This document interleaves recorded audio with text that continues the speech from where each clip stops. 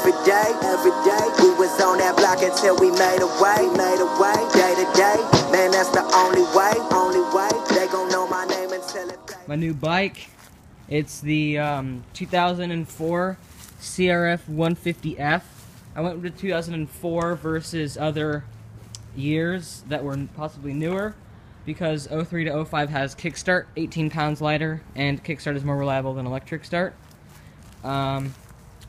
My helmet, I got a Fox Racing V1 helmet in black and white with some main goggles in red and a GoPro mounted on the side.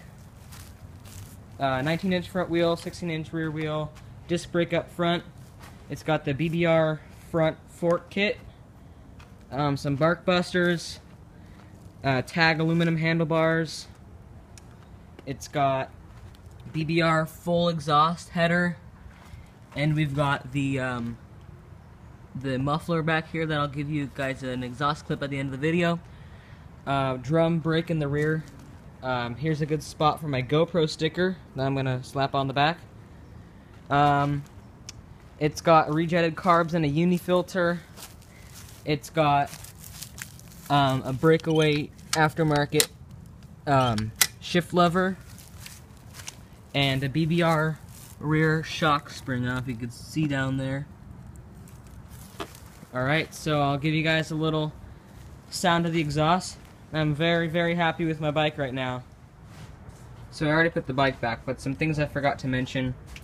It has a BBR adjustable tripper clamp and a removed kickstand, which is why I can't stand it up.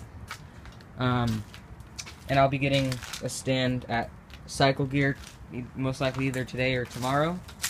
I picked this bike up for $1,200 on a great deal, and I'm very happy with it so far. And I think this is a great starter bike for someone ages anywhere between 12. Sorry for the loud leaves there. 12 and 15 years old.